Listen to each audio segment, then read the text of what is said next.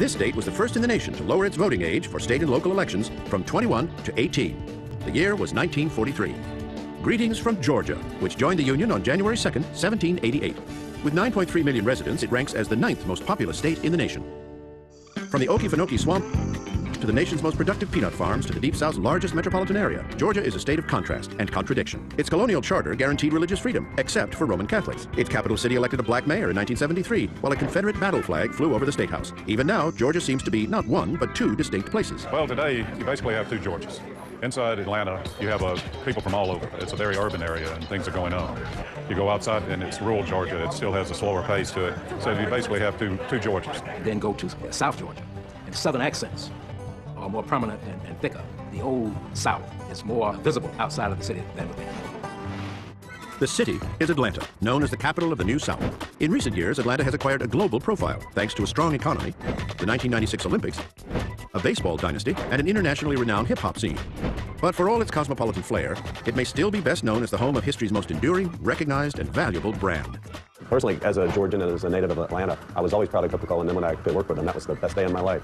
I'm not kidding, it was. I mean, this is, to go to work for Coca-Cola, if you're from Georgia, there's nothing better than that. Coca-Cola was invented by a pharmacist named John Pemberton on May the 8th, 1886. Legend has it that Pemberton mixed up the first batch of Coca-Cola in his backyard in a copper pot using a boat oar. He then took this beverage to a drugstore in downtown Atlanta, where it was served to the first patron and was found to be delicious and refreshing. We started with 1 ounce Coca-Cola syrup, added 5 ounces carbonated water, jerking the handle back and forth to create a stream that mixed the Coca-Cola for me. And that's where I got my name as a soda jerk, from jerking the handle back and forth. Being the birthplace of the world's #1 soft drink company would be a notable distinction for any state. But in Georgia, it's just one of many. In 1912, the Girl Scouts were founded in Savannah by Juliette Gordon Low. Wesleyan College in Macon, which opened in 1839, is the world's oldest college for women. And Georgia was the first state to grant full property rights to married women. Georgia's oldest city, Savannah, is considered by many to be one of the most beautiful towns in America. It was also the nation's first planned city. Founded in 1733 by philanthropist James Oglethorpe, Savannah was laid out on a grid of central squares, providing large open spaces for public gatherings and military maneuvers, which were then critical to the city's defense. Georgia was created as a colony. It was a buffer colony between the valuable plantation lands of the Carolinas and Spanish Florida, who was the enemy of Great Britain. Another first for Georgia came in 1785, when Athens became the home to the first state-chartered university in the young nation. There was a feeling that, it's kind of a Jeffersonian feeling, that you needed to have an informed, educated citizenry. So the momentum to build what would become the University of Georgia originated as a result of the American Revolution. Officially, Georgia is known as the Peach State, even though it trails both California and South Carolina in the production of that famous fruit. But Georgia, and Georgia alone, holds the bragging rights for another culinary favorite. It's the sweet Vidalia onion. And it only grows in one place, the farmlands of southern Georgia. You can't find it anywhere else in the world. The type of soil they have that gives it the unique characteristics of the onion, the sweet onion.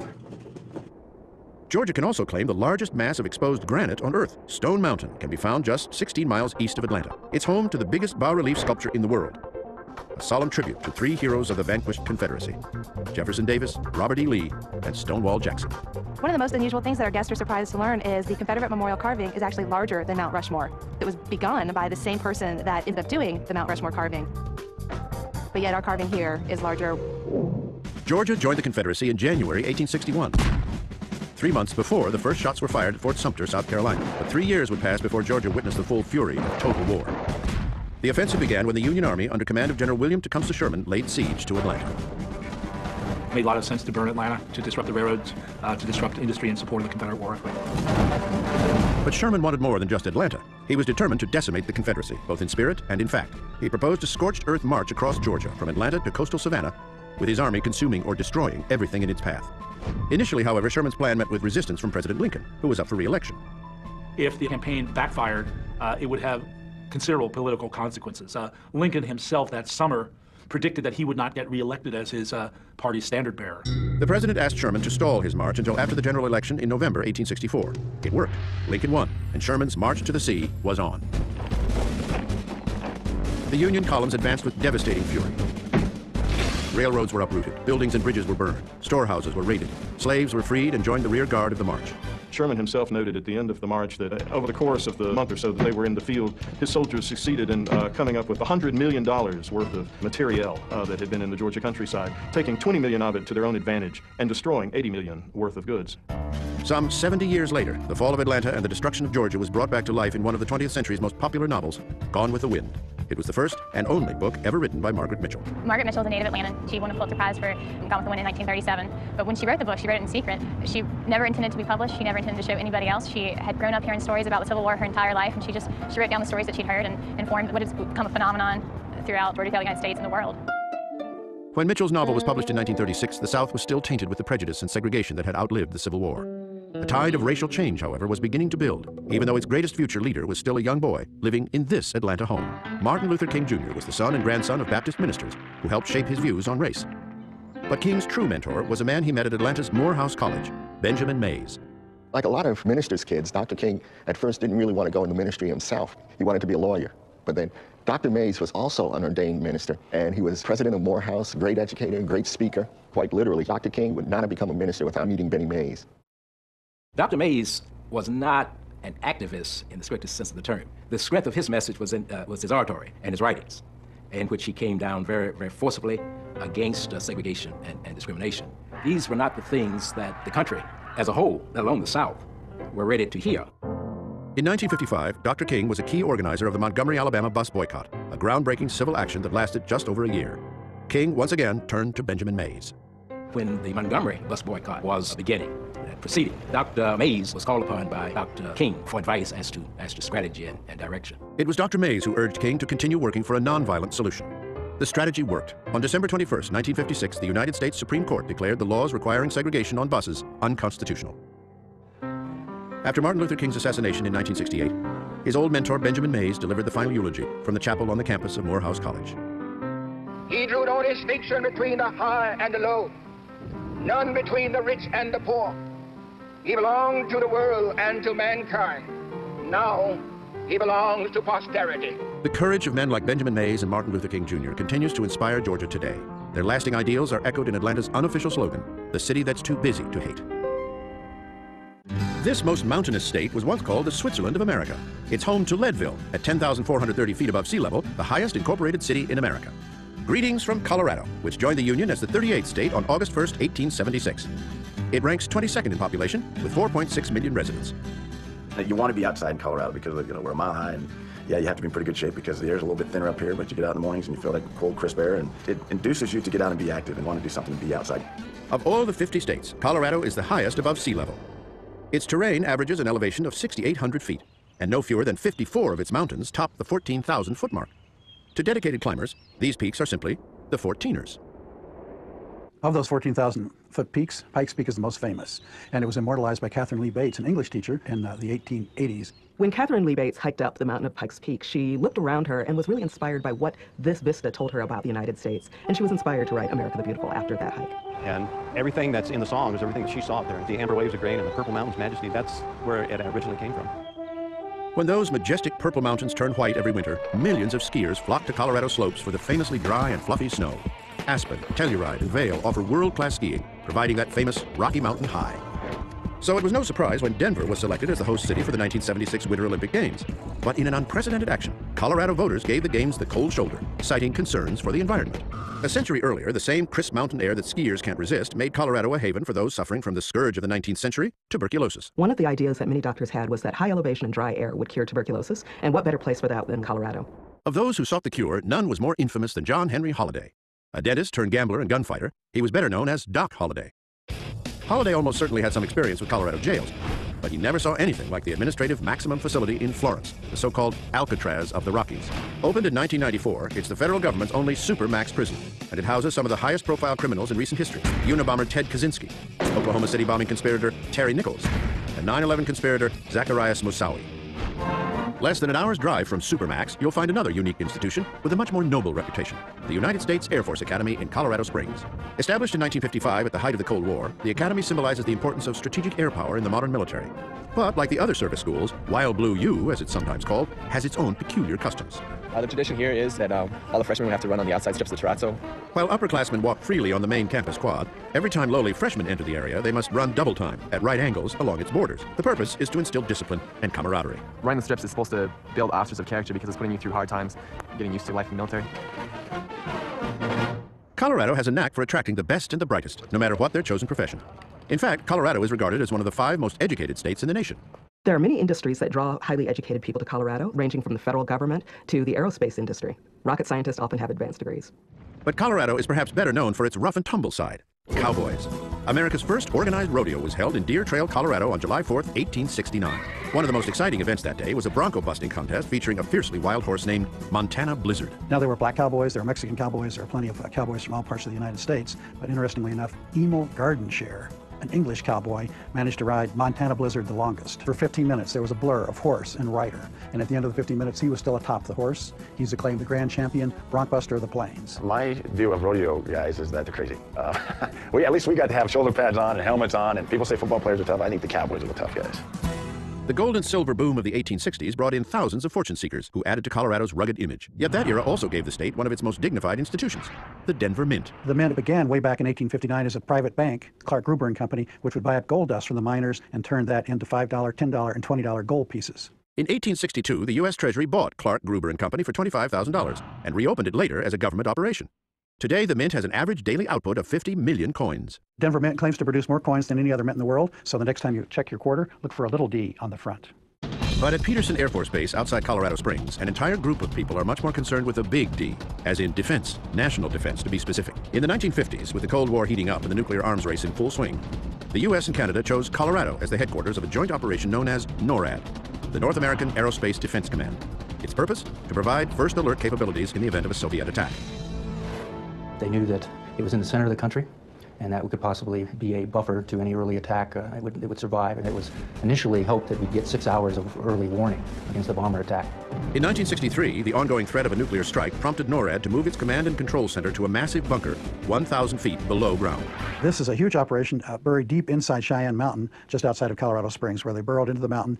The Cheyenne facility was reinforced with walls of fortified concrete and 30-ton blast-proof iron doors. However, as Cold War tensions relaxed in the 1980s and 90s, new threats emerged, and the government found new ways to utilize NORAD's technology. The emphasis of NORAD shifted somewhat to monitoring drug trafficking, and after September 11th, the monitoring of domestic airspace in the case of terrorist attacks. Whether they're defending the nation, minting its coins, busting broncos, or just enjoying the pristine beauty, Coloradans are honored to live in a place that has lofty ideals to go along with its lofty heights. I think Colorado's proud of the Rocky Mountains. The views that we have of the Rocky Mountains day in and day out are something that when you get away, you realize how much you enjoy them when you're around them. In 1854, 30 citizens met informally in this next state to organize a new political party. They became known as Republicans. Greetings from Wisconsin, which joined the Union on May 29, 1848, as the 30th state. With 5.5 million residents, Wisconsin ranks 20th in population. Wisconsin is known as the Badger State, but the origin of this nickname takes some explaining. It's not the animal that our state is named after. It's those lead miners that came into Wisconsin in the 1820s up the Mississippi River. These miners often initially dug out little homes to live in the sides of hills. They lived like badgers, under the ground, burrowing away, looking for lead. There is no official state sport here, but if there were, a lot of Wisconsinites would vote for football. Since 1934, I have only missed one home Wisconsin game. For college ball, the University of Wisconsin at Madison is the hottest ticket in town. But you haven't really seen football until you've been to Green Bay. Fans throughout the state have a unique attachment to the NFL Packers, who got their name in 1919 when the Indian Packing Company ponied up $500 for team uniforms. The Packers are the only nonprofit, community-owned team in the league. We have no owner. We all own shares. That gives us all a sense of participation in the team and its fate. Pride of ownership makes a Packers season ticket a highly prized commodity. To get a ticket for the Green Bay Packers, if you were born today, you would be somewhere around 35 years old before your name would come up in order to buy a ticket. Sometimes, however, there's as much action in the parking lot before the game as there is on the field, thanks to a phenomenon called tailgating. I think the one thing that separates our area from any other place, is tailgating. You can come into the parking lots on the day of a game and see anything from weddings to bar mitzvahs to maybe a birth. There's no place that tailgates like they do here. Everybody has their own style of tailgating. I think that in Wisconsin, maybe we take it to another level. Just got a 26-inch plasma screen TV, satellite dish, tappers to dispense beer. Last week we just put a grill on the hitch. Anything you need for a tailgate. Around here, bratwurst is one of the preferred staples for tailgating. Small wonder, since Wisconsin is known as the bratwurst capital of America. Ussinger's famous sausage once held the record for the longest brat in the world. We made a 62-foot long bratwurst for our 125th anniversary that we served at German Fest. 20-plus yards of brat calls for a lot of mustard, and you'll find the world's largest collection in Mount Horeb. We have over 4,700 different mustards from all over the world. Wisconsin does have a few more notable distinctions. The Harley-Davidson motorcycle was invented here in 1901 by two childhood friends from Milwaukee, William Harley and Arthur Walter Davidson. Not to be outdone, Carl Eliason of Sawyer helped pioneer another specialized vehicle in 1924, the snowmobile. Today, the World Championship Snowmobile Derby is held every year in Eagle River. It's the largest snowmobile race in the world, and one of the fastest, with top speeds of up to 90 miles per hour. Each spring, however, Wisconsin returns to what it does best, farming. Nationally, it ranks first in the production of feed corn, cranberries, and ginseng. But it was dairy farms that made Wisconsin famous around the world, though it took a while to get there. Our first big crop in Wisconsin in the 1860s and 70s was wheat. But wheat really wasn't very suitable. Very soon it leached out the soils. But you could always grow grass, and that meant you could always have cows. If you're going to make money on dairy products, it's not going to be in raw milk in the 19th century. There's no refrigeration, so you convert it into something that's more durable. Wisconsin is the largest cheese producer in the United States. 25% of all cheese produced in this country is produced in Wisconsin.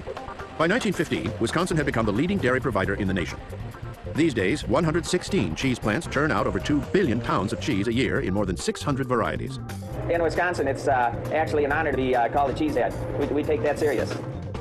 Although its official nickname is America's Dairyland, Wisconsin might be better known as America's beer garden. The beer industry essentially started because of our German immigrant group.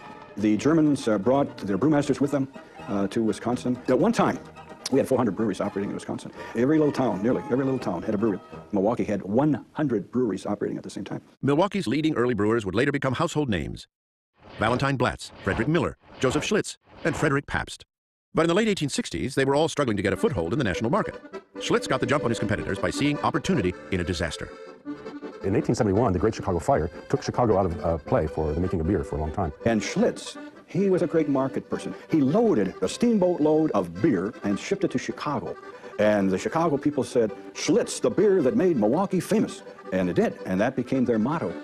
The Pabst Company got its big break in 1893 at the Columbian Exposition in Chicago. During a beer judging, Pabst beat out Anheuser-Busch of St. Louis for the coveted blue ribbon. Pabst immediately went back to Milwaukee, and they bought a bunch of blue satin ribbons. And they hand-tied ribbons to the bottles of beer that they sent out, and thus the birth of Pabst Blue Ribbon beer. By the turn of the 20th century, Milwaukee had emerged as America's leading brew center.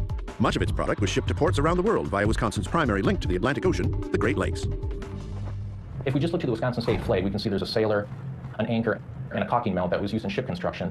And this really highlights how important maritime commerce and the Great Lakes and shipping were to Wisconsin's early years.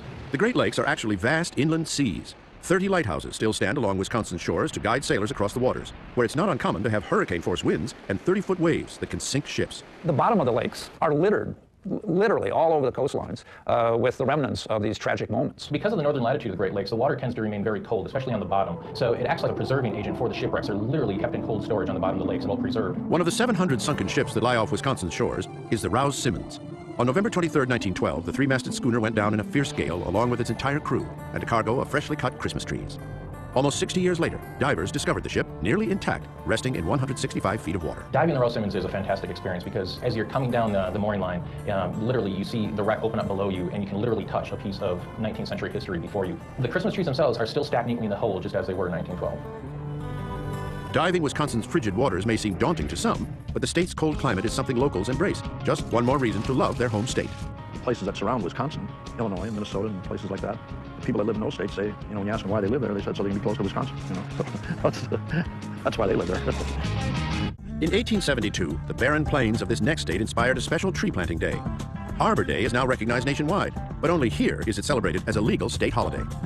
Greetings from Nebraska, which became the 37th state on March 1st, 1867. It has a population of 1.7 million, ranking it 38th in the nation. When you think of the Cornhusker state, you almost automatically think of farming. Not surprisingly, corn is Nebraska's #1 crop, and much of it gets converted into the state's top commodity, corn-fed beef. In fact, the state has more cattle than people, and is among the nation's top 5 cattle producers. But Nebraska's impact on the American diet goes beyond hamburger and steak. One of the early things that we came up with was called Kool-Aid. The Swanson frozen dinner, which became the TV dinner, was produced in Omaha. But the one that most people think of is the Reuben sandwich. It is thought to have come from the Blackstone Hotel in Omaha, where a cook there devised it. One of Nebraska's more unusual distinctions is this vertical junk pile of 38 cars, just outside of Alliance. It's called Carhenge, because it is an astronomically accurate recreation of England's famously mysterious ancient monument, Stonehenge. A different kind of unusual is Nebraska's unique system of government. Since 1937, it's been the only state in the nation with a nonpartisan, unicameral, or single-house legislature. The prime mover behind the idea was U.S. Senator George Norris. He believed a single house, elected without regard to party affiliation, would be more economical, efficient, and honest.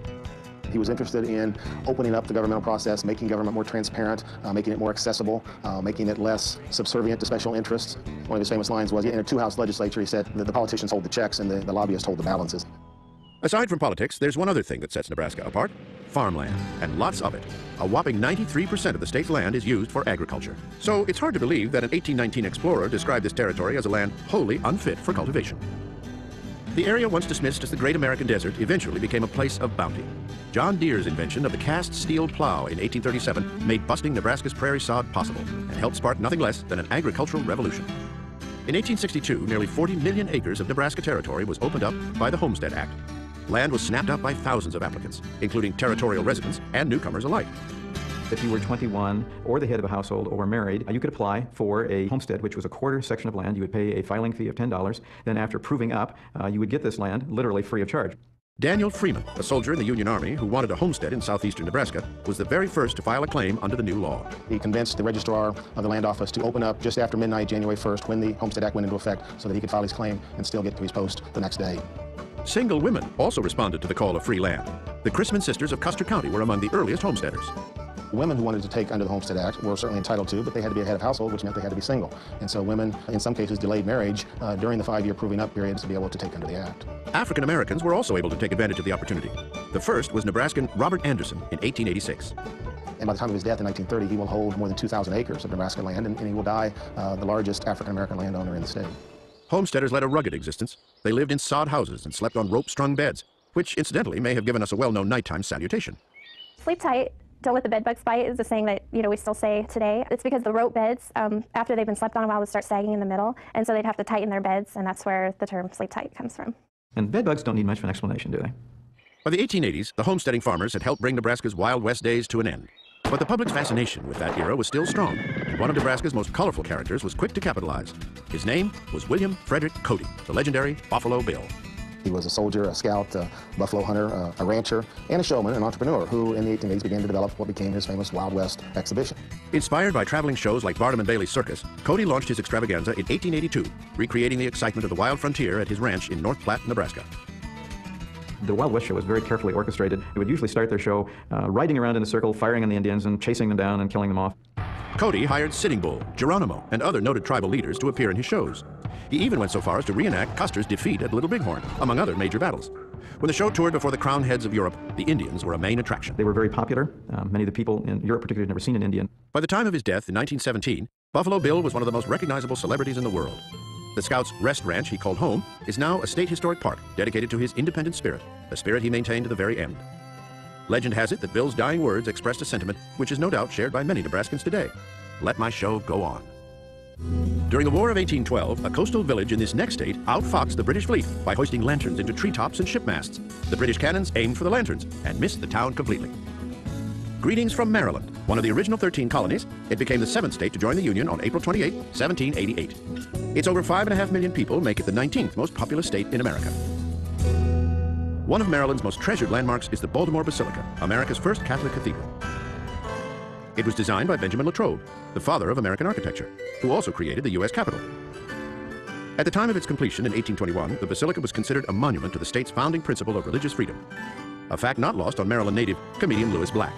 The people from the state of Maryland call themselves the chosen, actually. Jews, of which I wouldn't consider themselves the chosen, but we in Maryland would like, when we privately talk among each other, say, we are the chosen. And we usually do it very quietly.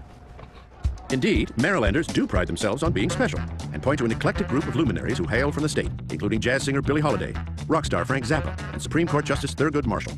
And if they were alive today, they'd probably disagree on the answer to an age-old Maryland question. Maryland is very definitely a southern state. Probably more northern than southern. Maryland is both northern and southern. It's a border state. It was split in the Civil War.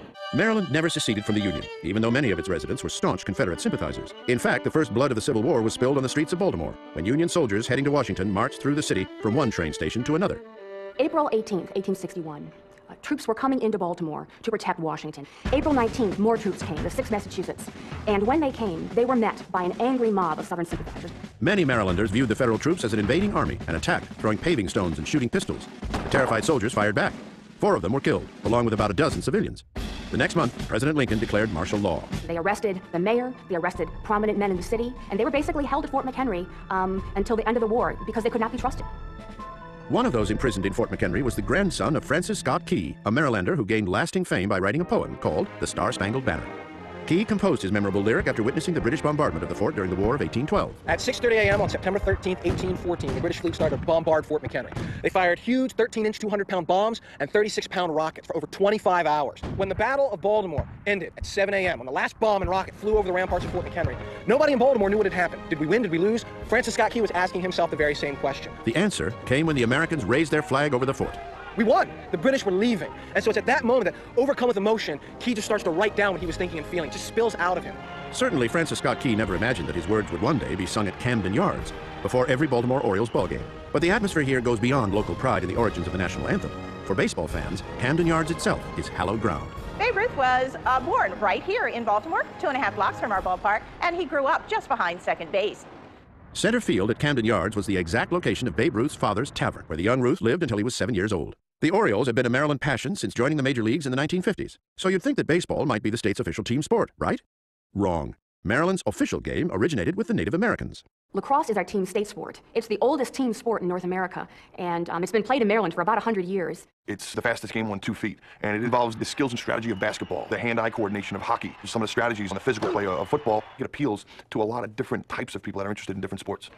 Another popular sport in Maryland is fox hunting. It combines the state's love for horses and the outdoors with the thrill of the chase.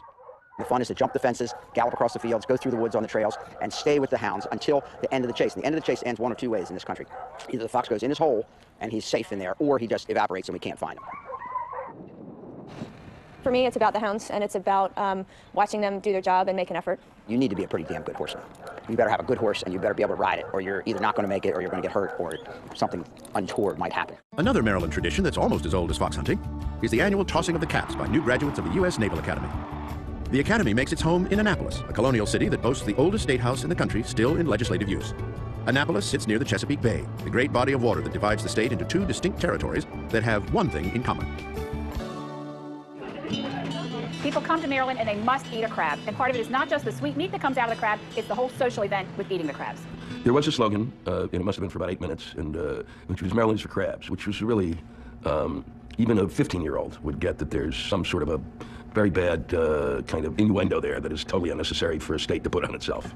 Within the borders of Maryland, you'll find a unique tract of land, 61 square miles, ceded to the nation from the state. It is a city where some of America's most powerful people work and where some of the world's most important decisions are made. Yet the thousands of U.S. citizens who live here exist in a kind of democratic limbo. It's the District of Columbia.